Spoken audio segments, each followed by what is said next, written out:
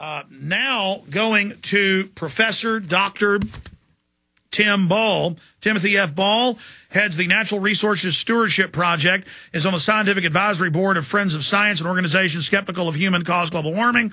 He has a BA degree from the University of Winnipeg, a MA degree from the University of Manitoba, and in 1970 in geography, and a PhD degree in geography from the University of London, England. In 1983, writing a thesis analyzing historical weather records from Canada's North. Ball taught geography at the University of Winnipeg.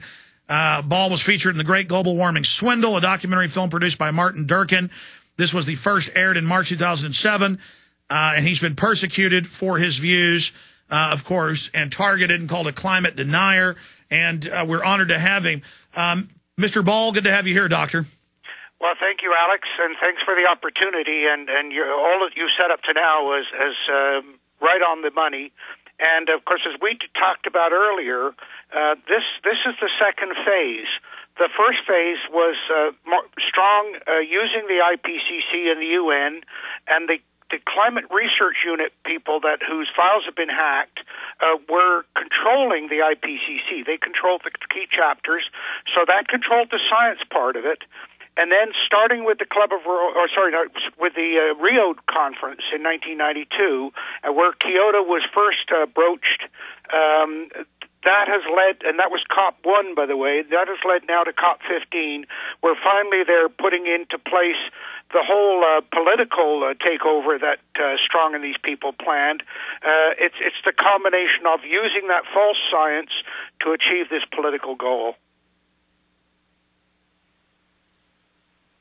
Absolutely. And again, the magnitude of open world government being announced for everybody, and the open announcement that they are going to basically just get rid of the UN, that's what The Guardian says, and have open government run by private banks. Well, and of course, when you look back at say what was being planned, and just prior to going to Copenhagen, Obama's on record as saying, no, this is our opportunity to get one world government. And the UN is the vehicle to do it. And so they'll use the UN, and then once they've got what they want, they'll push the UN aside.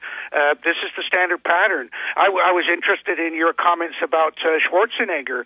Of course, what Californians need to know is they've already had a taste of false energy policies, because Enron, who were going to control the whole carbon market, were advising California, and are a major cause of their economic problems. And by the way, Schwarzenegger, it came out, was involved with Enron in meetings and profiting.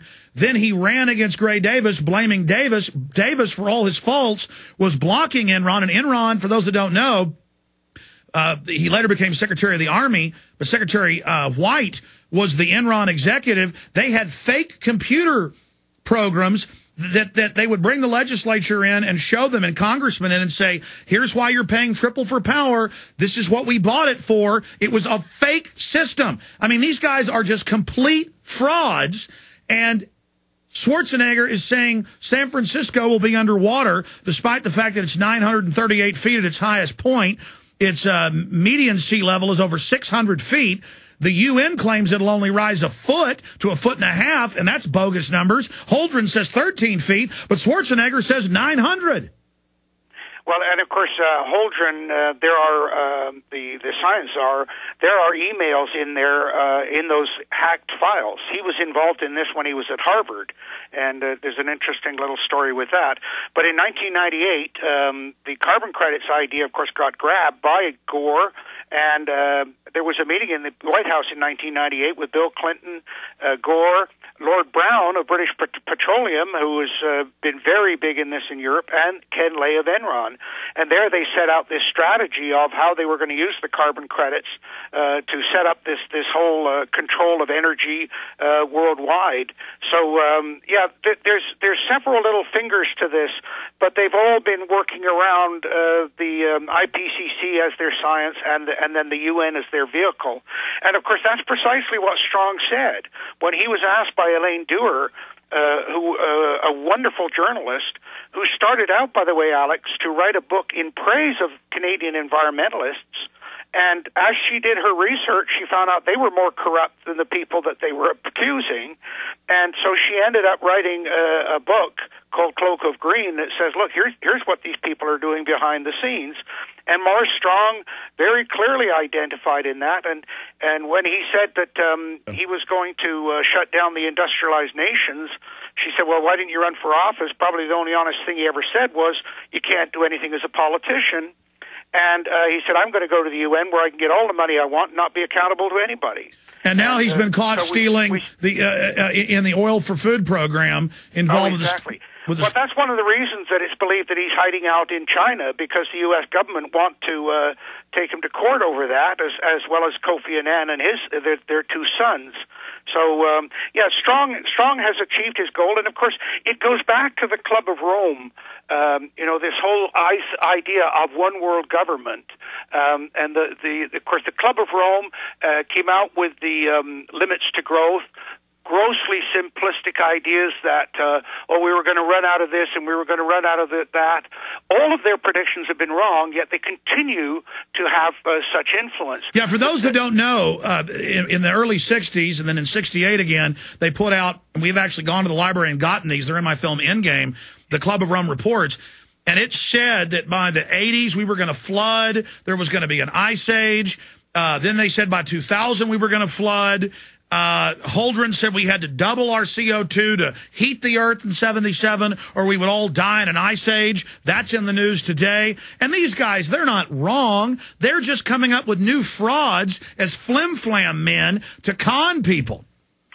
Well, that's exactly right. And if you look at the strategy, and it's the Saul Alinsky strategy, that if you want to establish a new government, you've got to show that the current one is corrupt and get rid of it.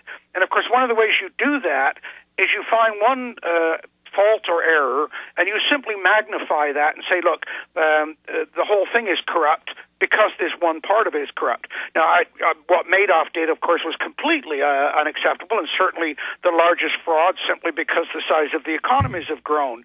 But to say from that, as they did, that the whole market and Wall Street and the banking and everything else is corrupt, and therefore we have to take over. This is a Saul Alinsky strategy. And let me stop you, Doctor. You're absolutely right.